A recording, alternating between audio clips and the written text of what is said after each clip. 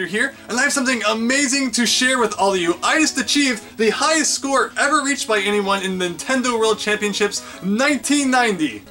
Or so I would say if my name was Billy Mitchell, but actually I had a little bit of help from our friend, the Game Action Replay, which if you watched one of my recent videos, you would know all about this interesting device and its two main features. I do recommend definitely checking out that video before watching this one, but for those who may not have seen it, the two features that it allows you to add to absolutely any NES game from the looks of it are save states and the ability to slow down the game to anything from 1/2 to even 1/5 of the normal speed. Now, combining those two features together really allows you to break the Nintendo World Championships. And it's so interesting because I was really sure when I plugged it in that it would not be compatible with it, just because of like how weird and different of a game the Nintendo World Championships actually is. But with this device, it does allow you to really mess with things and get scores that would otherwise not be possible. Obviously, I do not in any way, condone this as a real score. I'm not bragging about it in any sense. It was kind of cool, to pretend at least for a few seconds that I did have the world record.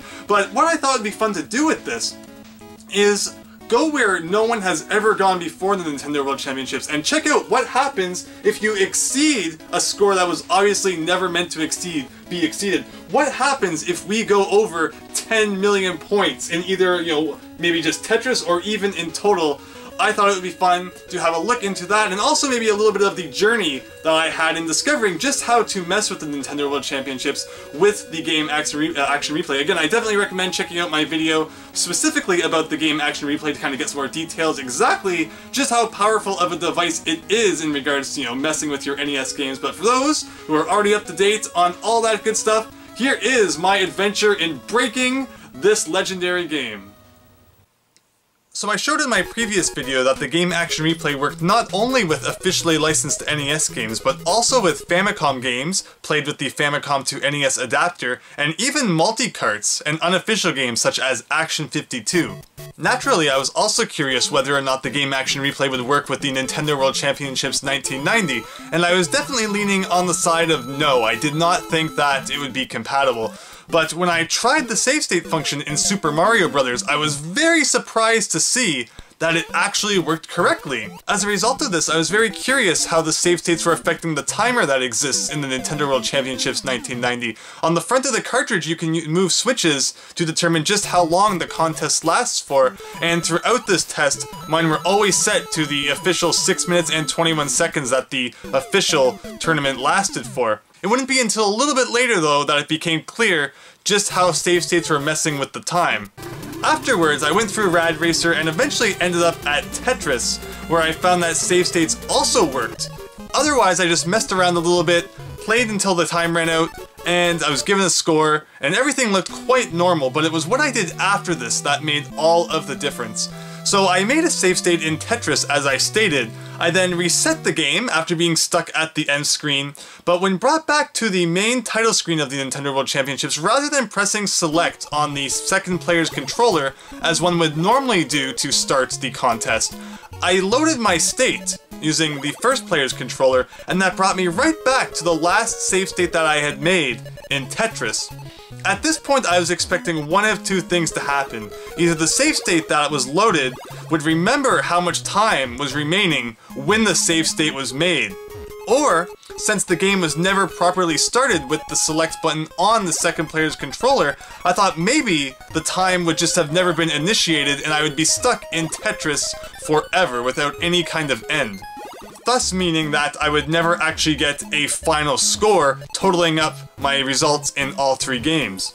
Amazingly though, neither of these things are what actually happened. I fooled around a little bit in Tetris and didn't take things too seriously, since I figured that if either of those two results were what was going to happen, and I was actually quite sure that one of those two things would be the case, there would have been absolutely no reason to make this video. But instead, something incredible and completely unexpected took place. After sitting on the Tetris failure screen for several minutes, the final results screen actually appeared.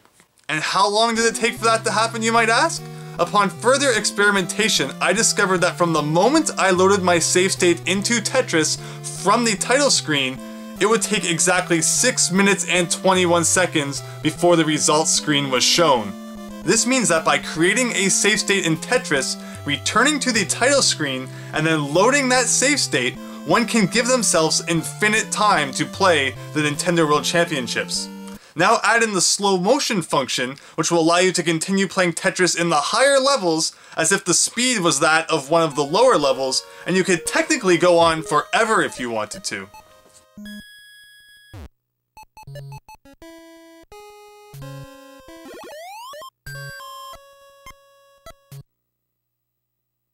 So I kept playing until I finally decided I wanted to end the game and see what kind of score I had, and what I saw was actually pretty cool.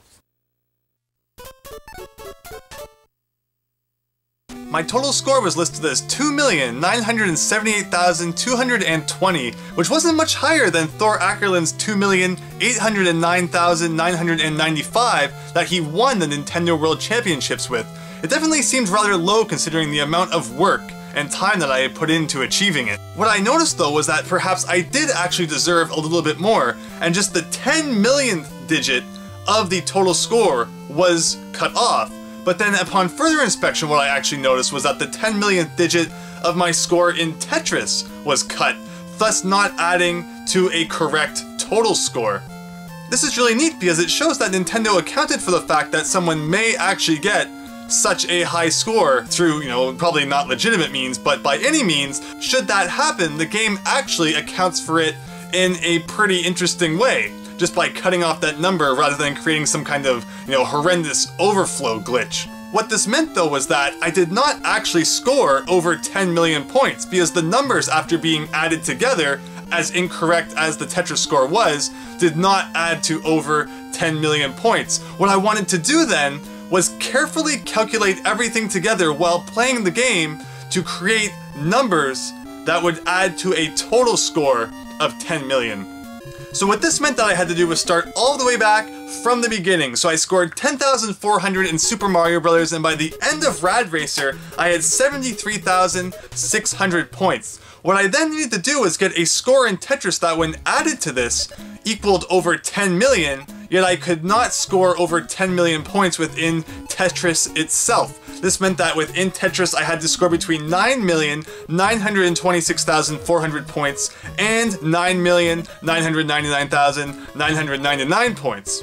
And since the score that you receive in Tetris is multiplied by 25 to get your Tetris Nintendo World Championship score, this meant that I had to score between 397,056 and 399,999 points within the actual Tetris game itself in order to achieve this.